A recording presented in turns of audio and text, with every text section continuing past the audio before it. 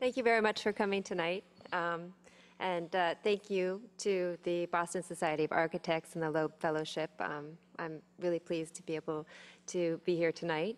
In particular, thanks to Sally Young and Jim Stockard of the Loeb Fellowship, who are just wonderful leaders of that program. And thank you to Julie, who's going to help me give my talk tonight. Thank you, Chris, for the introduction. Just to build on Chris's introduction a little bit, I co-founded the Canary project in 2006 with my collaborator and husband, Edward Morris. And when we started the project, it was a photography project with a fairly straightforward goal of photographing landscapes. But we complicated things for ourselves by wanting to show these photographs to a diverse and broad public, which very early on in the work brought us into contact with different types of media. We began working with designers, educators, scientists to bring the work outside of the gallery and the art venues to a broader public. It just kept growing from there, and we ended up producing and collaborating on projects completely independent from the photography. So I'll be showing some of those this evening, along with talking about the photography project. This talk is something that I developed along with Ed last September, and we generally give this talk together, but Ed is not here, so I'm going to do it myself. And we'll see. So we'll see how it goes. It's not a very traditional talk. I'm going to present 33 provocations on climate change. Each one is 1 minute, and sometimes I'll have to speak quickly to get it in a minute, and other times there'll be silence. It's inspired by John Cage's Indeterminacy. And with that, could we have the lights down a little bit so the screen will look a little bit better? Yeah, that's good. Okay.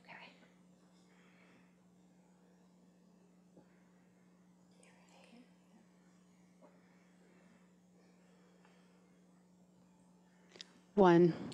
So it turns out that if you put a ton of ice on a park bench in New York, people will either ignore it or think it's mildly amusing. Some will have fun trying to destroy it. This is an excerpt of a 40-minute video by John Santos for the Canary project. One person John filmed stabbed the ice repeatedly with an ice pick. In a way, it was the one gesture that seemed admirable, weirdly constructive.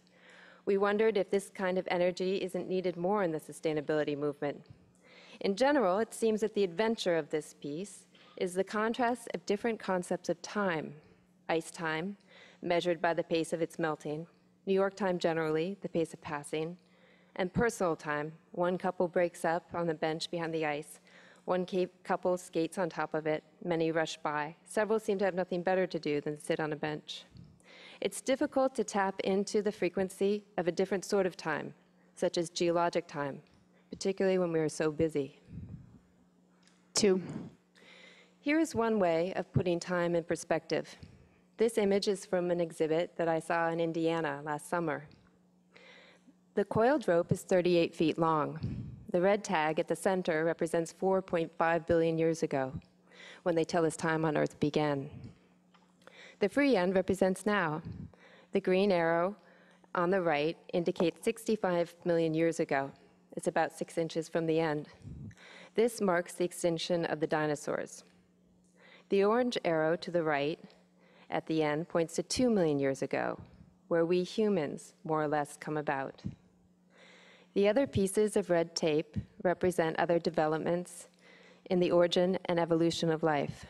One of the remarkable things about this is how long records indicate that there was no life at all on planet Earth, the distance to the first red tape. 3. Here again is another perspective on time. It shows mass extinction events as evidenced in the fossil record. The spikes you see represent mass extinctions over the past 500 million years. One of the many species that have existed on Earth Scientists estimate more than 45 billion have come and gone. What causes these dramatic die-offs is a matter of intense debate, but it is commonly believed that the majority of these extinctions took place during 5 mass extinctions.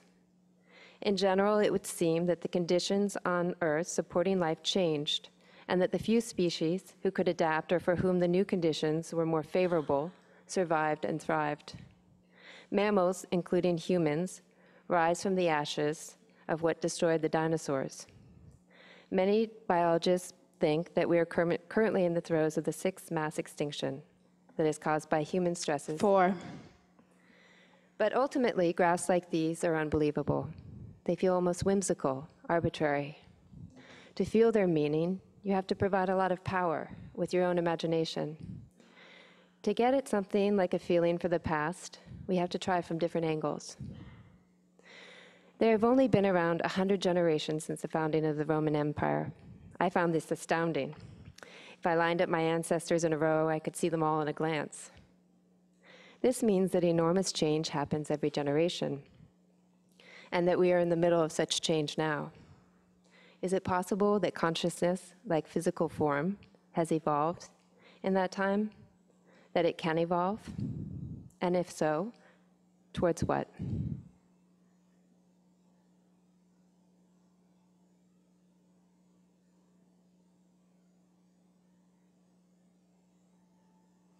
Five. In the spring of 2005, Ed and I read a series of articles by Elizabeth Kolbert in the New Yorker magazine. The series, titled The Climate of Man, is now a book titled Field Notes from a Catastrophe. The articles were just that, field notes from Kolbert's travels to several locations around the world where scientists are studying the impacts of climate change. The articles were stark, and they startled us from our mild concern about climate change to feeling like we needed to do something to raise awareness, as Kolbert's articles had done for us.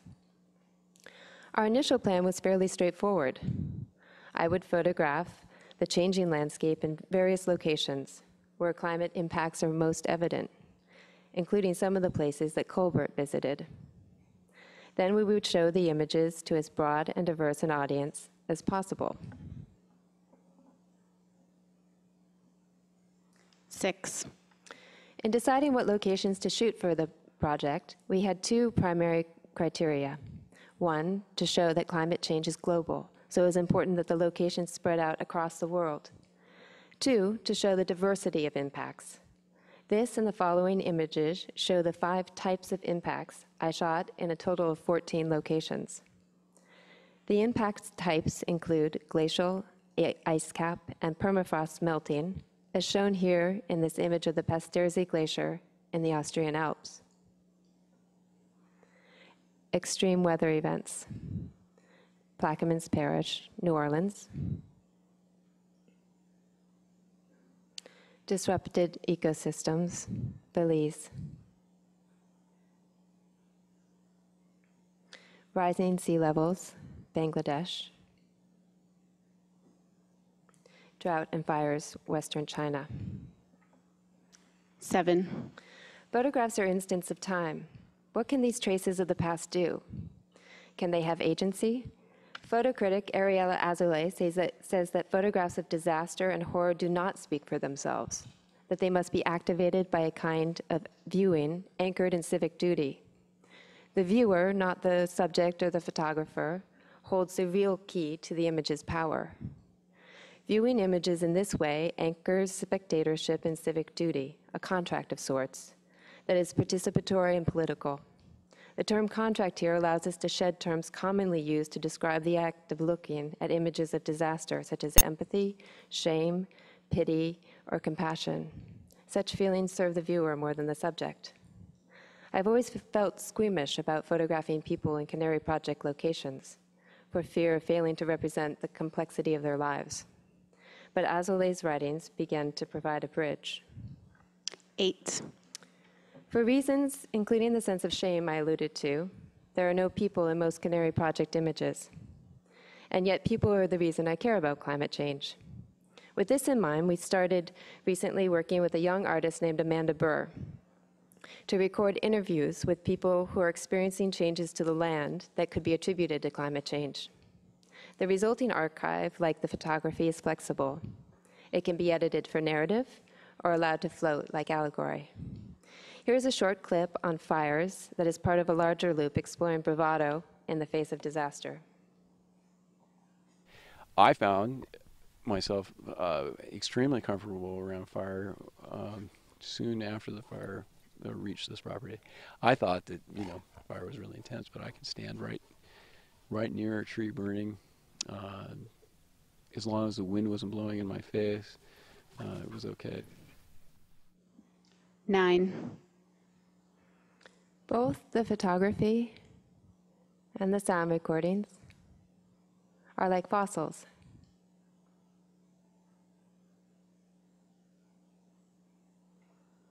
Defined by a body of knowledge.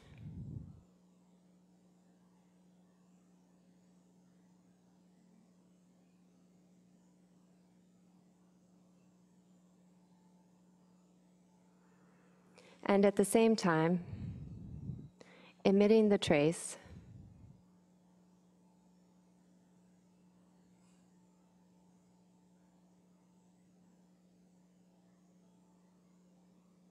of a past existence that cannot fully be absorbed.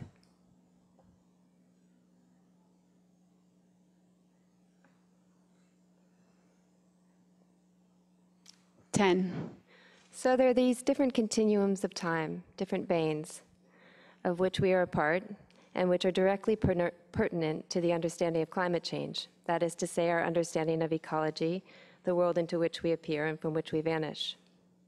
This clip from another video by John Santos for the Canary project brings to mind the following quotation from Philip Brooks, although it's in a very different key. It goes like this. The little insect that crawls upon the tree and creeps in one short day of ours through the experiences from life to death, in a short 24 hours of his life begins, mature, and ends, birth, youth, activity, age, decrepitude, all crowded and compressed into these moments that slip away, uncounted, in one day of human life. Is his life long or short? Is his life long or short to him? 11. And with this insect as an example, we circle around the slippery word, the environment, as put forward in the wonderful 1934 Jacob von Uxel essay, A Stroll Through the Worlds of Animal and Men. I present the ecology of the much maligned tick. The tick's environment is defined by the sensory perception of 3 things and 3 things only: heat, light, and the scent of butyric acid, which is emitted by the tick's warm-blooded prey. It often waits for long periods of time on a blade of grass for the perfect moment to jump off and attach itself to prey like you. The tick's life is governed by its environment, which consists solely of these 3 effectors, for lack of a better word. Thinking of the environment in this way, in terms of what in the world we're affected by and what we affect, I counter the definition of the environment as something found in a national park. The environment is a myriad of conditions which affect our daily life. And thinking about the environment in these terms necessitates that work on ecology and the environment consider boundaries between the body and the physical environment. 12. As animals who spend most of our time indoors or in vehicles, most of us barely know how to read the land. Once you start to learn, even a little, you're confronted everywhere with absence. You're drawn back into the past, and this seems at first the only direction you can go. You see glaciers and the striations on the stone, the flatness of the valley and the foot of the mountain, the meltwater, the rocks left behind 1,000 years ago by the withdrawal of a nearly unimaginable force. Yet feeling the past in this way is like taking a few hard steps up a hill, gaining elevation, from which you ultimately hope to see in all directions, even the future.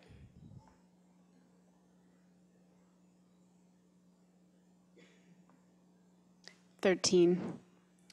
The photographs I took for the Canary project are landscapes, places that scientists say the impacts of climate change are evident. I'd like to take a minute, literally, to talk about landscape, another slippery term. Landscape is an idea, not a place. It is a culturally defined idea of place, a kind of framing device. Unlike nature, which is thought to be autonomous, landscape is interpreted. Landscape is not static. It is constantly changing and being modified by both natural and human forces. Some of the forces shaping landscape are the flow of water, grazing animals, pollution, war, wind, volcanoes, development, etc. Landscape is shaped by many forces. We have focused on climate change. Anne Spirn says that our ability to transform landscape now exceeds our ability to comprehend it. 14. In selecting where to photograph for the Canary project, we consulted with scientists, first broadly and strategically, and then locally. What I photographed was often following the pointing index finger of a local scientist describing a perceived impact of climate change. I would take GPS and then return to spend more time shooting, and often be met by an eerie, calm silence.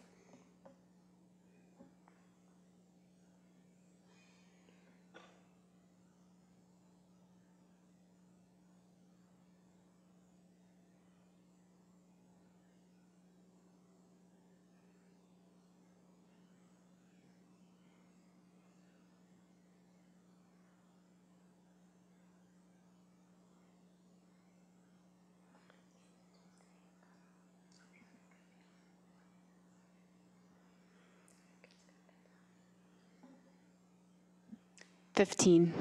Early on in the project, I was asked to do a telephone interview with a radio station in southern Illinois.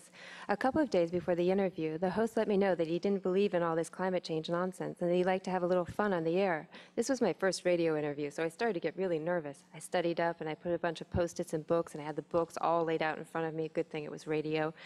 And when we got on the air, the host kept asking me questions, prefaced with the phrase, "your camp," as in your camp seems to believe, or your camp is telling us. Finally, I lashed out and I said, "Hold on, you keep saying my camp. Well, let's define who's in my camp. In my camp, first and foremost, is the Intergovernmental Panel on Climate Change convened by the UN and the World Meteorological Organization. In my camp is the National Science Academy, which was created by Abraham Lincoln to advise the government on scientific matters. Also in my camp is the National Science Academy of the G8 nations, Brazil and Indiana. In my camp 16. Is science the new religion? Contemporary philosopher Zizek says that science today does effectively compete with religion, insofar as it provides two ideological needs, those for hope and those for censorship, which were traditionally taken care of by the church. Hope is fairly straightforward. Science provides shelter from uncertainty and a point of reference on which we can rely. But what about censorship? If science has become a universal discourse whose knowledge is truth, then it should have power to silence differing views or opinions. But the climate change debate shows that this is not the case. We may wish it were the case, but we live in a democratic society, and people have the right to believe in scientific consensus or dismiss it.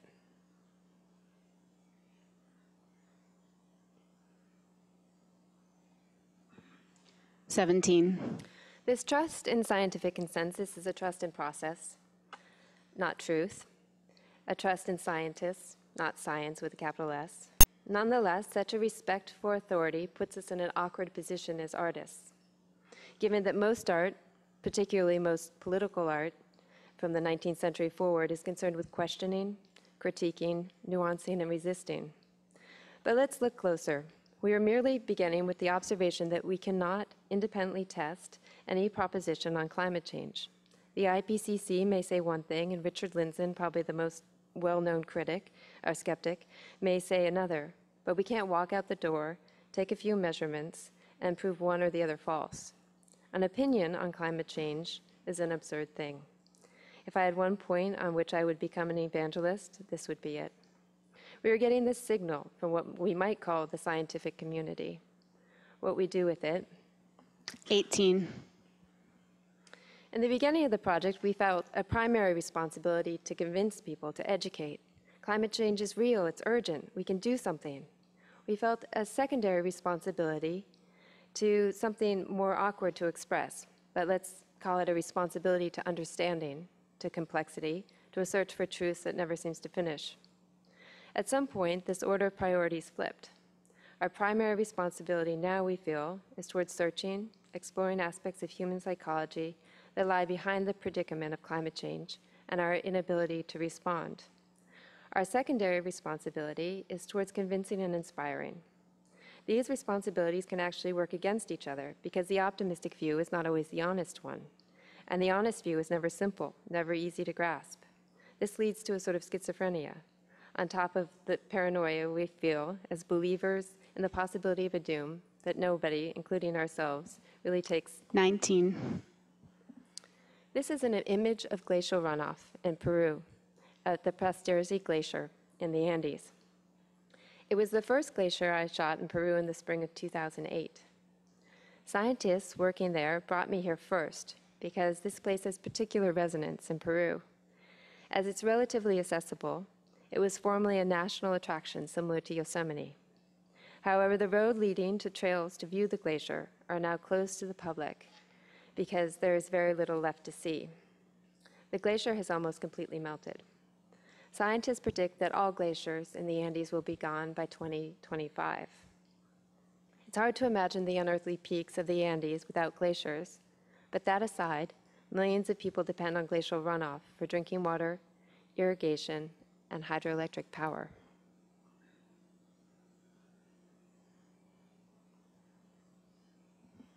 $20. Most of Peru's population lives on the coast, which is a desert, 8 million in Lima alone. During the dry season, drinking water comes from glacial runoff. But since Peru's glaciers are predicted to be gone in 15 years, unless Peru begins implementing massive engineering projects, there will be a water crisis. In Lima, water activists brought me to 2 communities to photograph urban drought. Here, informal communities are being built into the dry foothills surrounding Lima and also into the dunes near the ocean.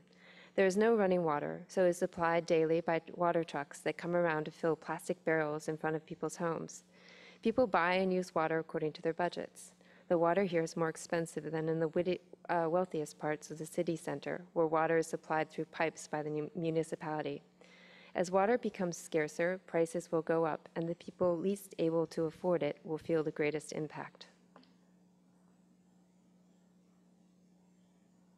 21. Is this image half empty or half full? The place is the Sahel region of Africa, a strip of semi-arid land that separates the Saharan desert from more fertile regions of southern Africa. Its inhabitants mostly survive through subsistence farming and are therefore extremely vulnerable to drought and changes in climate. As Chris Marker said, the Sahel is not only what is shown of it when it is too late, it is the land that drought seeps into, like water into a leaking boat. The image, though, is half full. Each circle is hand-dug and represents a potential tree. This type of land restoration and tree planting can be seen all over Niger, which is one of the poorest countries in the world. Despite extremely limited resources, the government and NGOs working in Niger do not have the luxury to debate the finer points of policy, but are acting to mitigate and adapt to climate change now. 22. This Friday, I'm going to the Netherlands to shoot and do research for a book project that compares the cultures of planning in the Netherlands and New Orleans in light of their vulnerability to climate change. Most people think of the Netherlands and think of a low-lying nation with fair-minded people, a land of water, windmills, and tulips. But in my mind, taking this trip to the Netherlands is like going to outer space to visit a special planet inhabited by a sane, advanced group of beings. The remarkable thing about the Netherlands, in my mind, is not that they have been preparing for the impacts of climate change for decades, or that they have centuries of experience in water management, but rather it is their new policy called Room for the River, which seeks to reclaim land from human use, such as farming, for floodplains for the river, or to cut a groove in a dike to allow pressure off the system.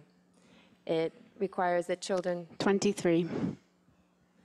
The Tragedy of Commons is an influential article first published in 1968 that describes a dilemma in which multiple individuals acting independently in their own self-interest can ultimately destroy a shared limited resource. even when it is clear that it is not in anyone's long-term interest to do so. The hypothetical example is of herders sharing a common parcel of land, the commons, on which they are all entitled to let their cows graze. Theoretically, it is in each herder's interest to put as many cows as possible onto the land, even if the commons are damaged as a result, because the herder receives all of the benefits from the additional cows, while the damage to the commons is shared by the entire group. If all herders make this individually rational decision, however, the commons are destroyed and all the herders suffer. 24. This photograph is a 20-foot mural titled Mirror. It is a photograph rendered imaginary through its own qualities and doubling. Initially, I was at a loss as how to shoot in Antarctica, which was always an imaginary place for me at the end of the world, or at least those are its qualities that seemed most viable in the context of the Canary project. I wanted to make images that would make me feel nostalgic for something lost that I never really knew, only felt. Making real images of Antarctica seemed tantamount to saying, I am certain about the future.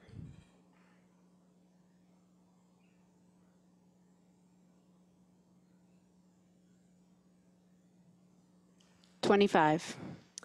Albedo is a measure of reflectivity, normally applied to celestial bodies such as Earth.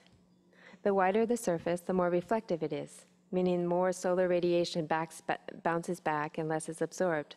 Think about wearing a black t-shirt on a hot day. Ice and snow are white. When they melt, the Earth gets less reflective, warmer, so more ice melts and it gets even warmer, which melts more ice, etc. This is one of many feedback loops in climate that threaten a complete flip in the climate regime, and one of the several reasons why melting of the polar ice caps is of such grave concern. What can we do about this? One night in early 2007, 5 albedo pilgrims visited us and told us we were to start a campaign to encourage people to wear white to increase the overall reflectivity of the Earth, like Gandhi. This campaign is called Increase Your Albedo.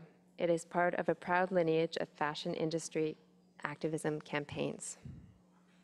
26. The pilgrims make their first appearance in New York City. The pilgrims wear white to encourage people to reflect on what they can do. Unsuspecting attendee at this Chelsea opening finds himself in conversation with the mysterious pilgrims. He's disappointed to find that they only wish to speak of reflectivity and changing atmosphere. Then 550 used white shirts appeared in a cloud on Little West 12th Street. The shirts were refashioned for the pilgrims into new dresses.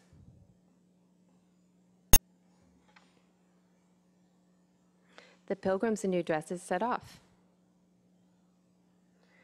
to make a landing in Queens at the Socrates Sculpture Park.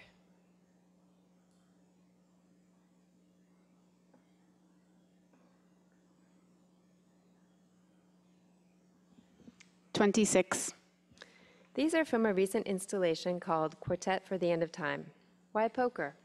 Well, it's fair to point out that there's tremendous uncertainty in climate science, particularly with respect to the future and how catastrophic warming might be. But it's also extremely aggravating to hear people make this point and throw up their hands and say, see, climate change is a hoax. What is certain after all? What can you as an individual actually verify? Can you verify that man has been on the moon? Can you verify the principle of evolution? When we speak of knowing, we always truly speak of belief. And we routinely make decisions without firm knowledge of what outcomes will be, or firm knowledge of circumstances affecting our decisions. This is the condition of poker, where the best players make calculated decisions based on risk. The question is, why are we so comfortable making such decisions as individuals, but unable to make such decisions as a group for the benefit of all? 27. And then there's our own front lawn, your so-called private property. This photograph is of Fritz Haig's Edible Estates, taken by the Canary Project for a book. Fritz's Edible Estates proposes the replacement of the domestic front lawn with a highly productive edible landscape. Or as Fritz states in his manifesto-esque introduction to his book, edible estates is an attack on the front lawn and everything it has come to represent. Edible estates reconciles issues of global food production and urbanized land use with the modest gesture of a small domestic garden. Fritz's process is that he seeks a willing family and works with them to tear out their front lawn and plant a garden. The family keeps the garden. He documents the process, we helped with this, and then writes about it, and it is deemed art by the Whitney and the Tate and other such institutions.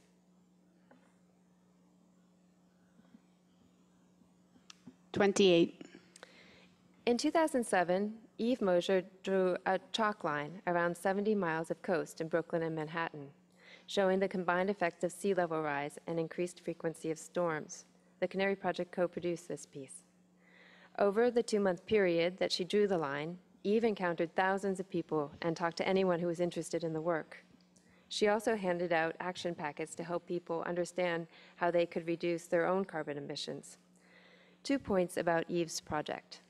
First, Eve chose to make the line in chalk, which is impermanent, to highlight that the line is not set in stone and that there is still time to act.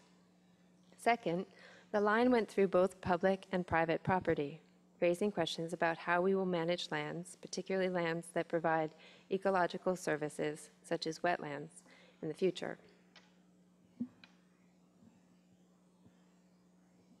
29. Each of these projects infiltrates everyday life, either by intervening on the pace of everyday life, as Eve's piece does. People see her going by, hey, what's that, and come up and talk to her, or by making a piece out of an everyday sort of activity, such as gardening, or by drawing attention to the larger meanings of individual everyday actions. One of the upshots of such a strategy is a respect for your audience. There is less of a barrier to access. You don't need an art vocabulary. The other benefit is that the philosophical divide between art and life becomes permeable, almost irrelevant. Some might say this loss of art's autonomy has a possible downside. Don't you have to be situated outside in order to critique with integrity? I'm not sure. But even if that were the case, perhaps this would be a bargain worth making. Trade the power to deconstruct. 30. This is another recent installation called Mount Ararat. The wooden sculpture perched on the stacks of newspaper is a 2-scale model of Noah's Ark, as described in Genesis. The story of Noah's Ark is one of many remarkably similar myths of great floods, such as the earlier version of Gilgamesh and the later version in the Quran. What fascinates me about the Ark is that regardless of our religious background, we all have an unknowable and shadow-like picture of the Ark in our minds. It serves as a wonderfully malleable base for a piece exploring ideas of catastrophe, our belief that magic will save us, possibilities of destruction, and also utopia. Along with the sculpture, which is 6 feet long, we made a video piece in which we interviewed a cast of all-purpose experts, professors in various fields at the university where we were visiting artists. The following is a 1-minute clip from that video. Well, everyone knows, well, not everyone, but you have the creation story. You have the fall. And then somehow in between that and Noah's Ark, the world becomes populous. Humans spread. And things don't go according to plan. The people that were in existence at that time, after some generations after the story of the Garden of Eden and creation, had become very displeasing to God. And the populations had become rather dense. They were also sinful, I suppose we could say. And so God decided to destroy all of humanity at one point, but then he relented a bit and decided to not destroy everybody. So he feels that Noah is one of the few people that deserve to live. Right. Well, Noah lived in Mesopotamia, Sumer, I think, but I'm not sure. but 33. Time. Lately, I can't escape this theme. Is it possible to cultivate a sense of shared history, a sense of belonging to an evolutionary continuum, a sense of responsibility, a sense of self-interest that is intrinsically ecological? Where would that get us, even assuming that we could accomplish it?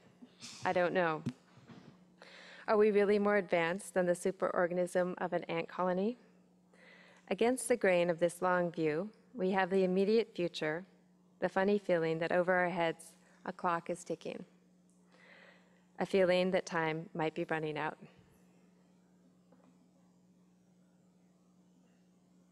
Thank you very much for coming, and I'd love to answer questions if you have any.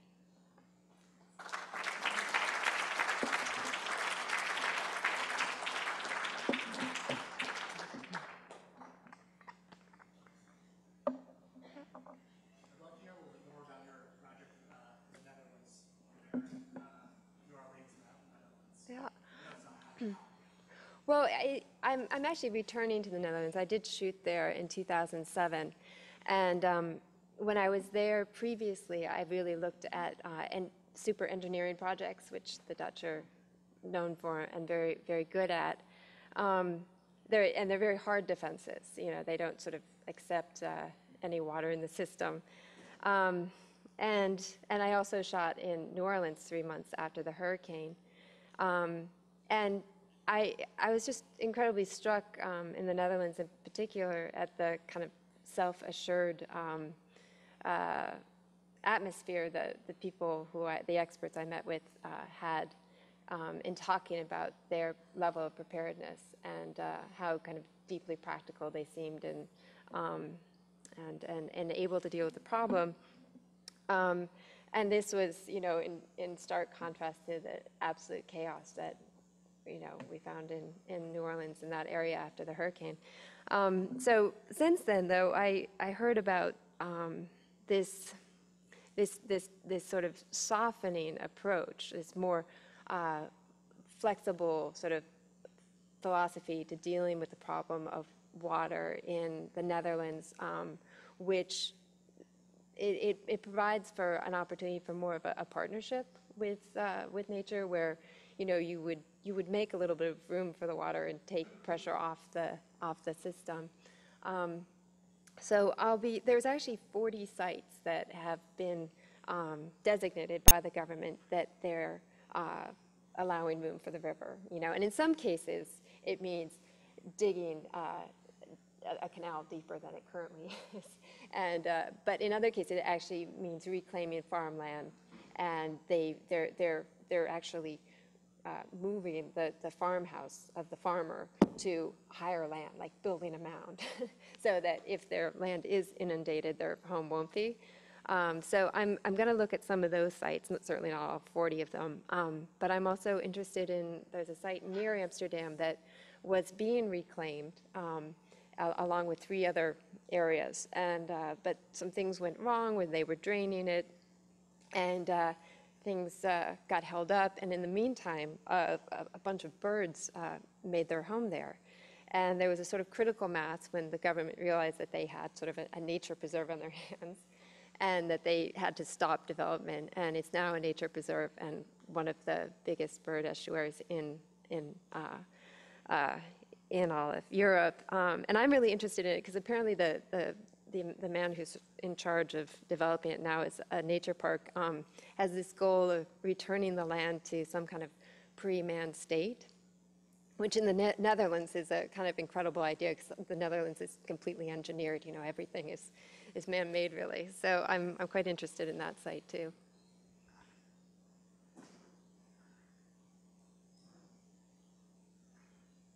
Yeah. I was wondering if you could talk a little bit. It seems that the images are very beautiful, first of all, and I appreciate your work, particularly with respect to community architecture. I wondered if there was a reason that you left out, or I would put it as left out, because it might be a different way,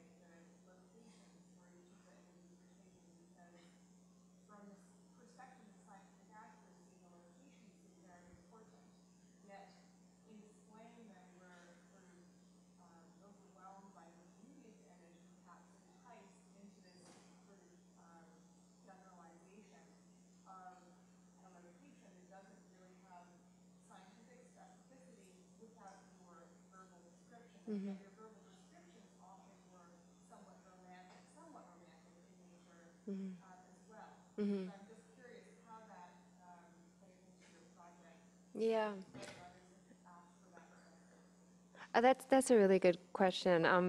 As I mentioned during the talk, I regard the photographs as being very malleable and flexible, and they've been exhibited in everything from sort of one extreme of science museums, in which case they are accompanied by a great deal of very specific language about the sites and the impacts that are evident in the images, to also the sides of buses where they're accompanied by kind of alarming language that can be taken in as a bus passes by.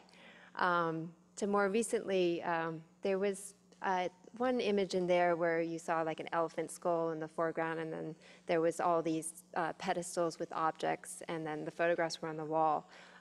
In that installation, we paired the photographs with objects curated from various disciplines at Indiana University and had no captions, although they were available in a gallery guide. But we wanted people to try to make a connection between what is at stake kind of in terms of time and these concepts of time I was talking about in the images with these objects that are drawn from different fields of knowledge, and sort of like be able to feel that. And then, you know, obviously have the information available if they wanted to read it, but have that be sort of optional. So in general, I rarely exhibit the photographs without scientific information.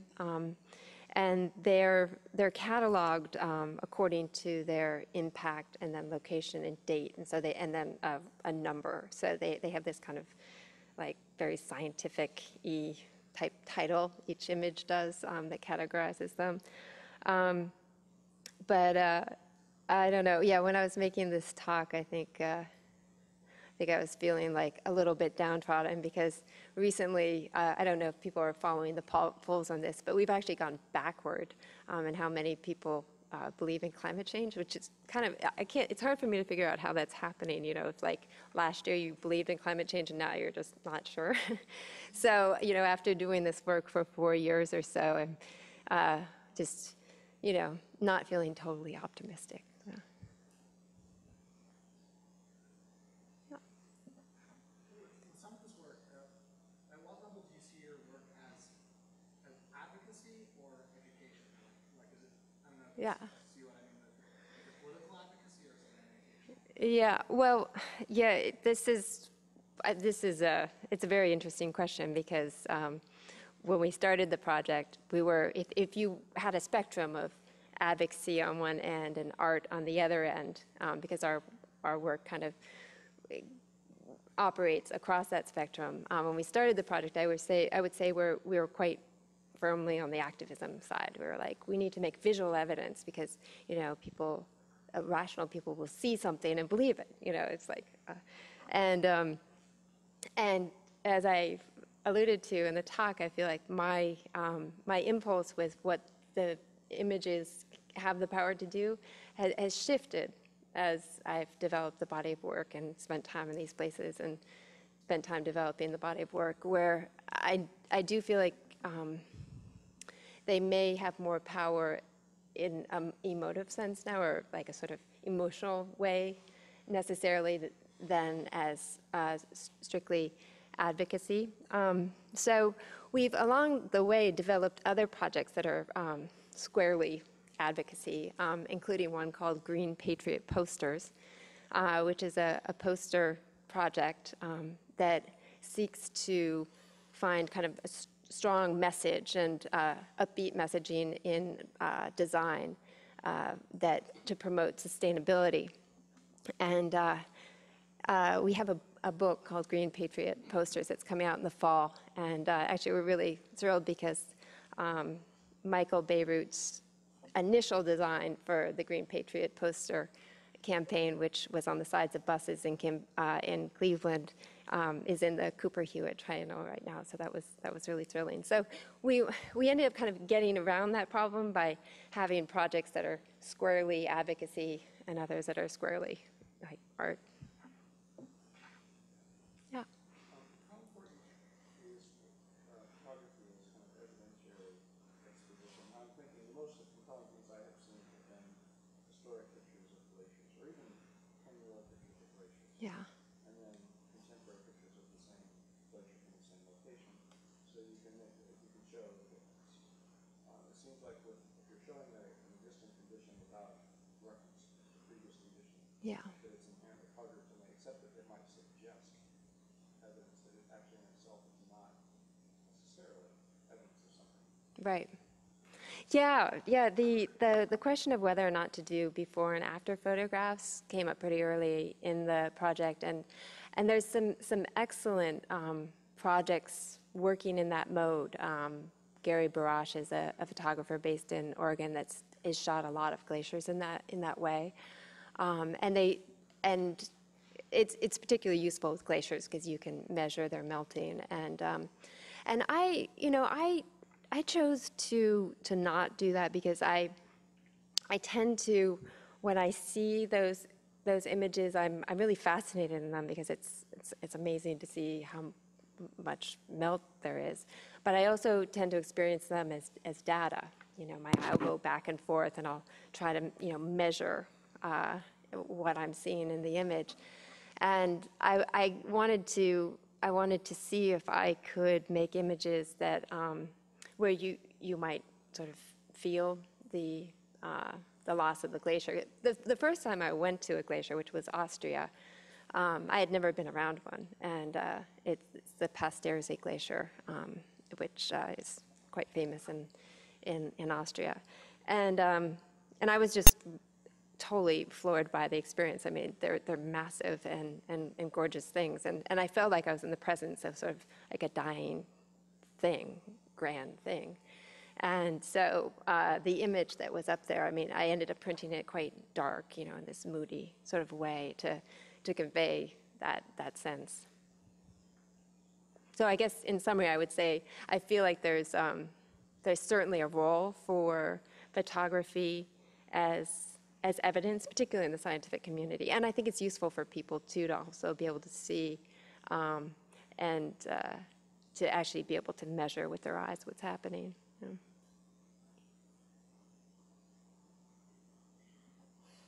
Yeah. Did you say the name of that artist again? Gary Barash. Gary Barash. It's B-A-R. No, Gary Barash. B-A-R. It's a weird spelling. It's got like S-C-H at the end. And but if you Google like climate change photography, and he'll come up because yeah. Google will take care of it. When you brought up science and the connection with science potentially being parallel to religion in the past, there was an image there. I was curious what that was and how it connected. Yeah. Oh gosh, what is that image? That's one of those great sublime painters from. Oh, which one is it? I can't remember. I can give you my card and email it to you because I can't remember right now. It's one of the big sublime painters from about 1860. So, does anyone know? So yeah, so it was as an idea of the glorification of nature. Nature, yeah. That sort of school of painting, or for that period, there was, nature was evoked as this very powerful and sort of dangerous but beautiful thing. Like involved in the beauty was the danger. And so, that you might feel some fear of God was part of what you would experience in light of viewing the painting.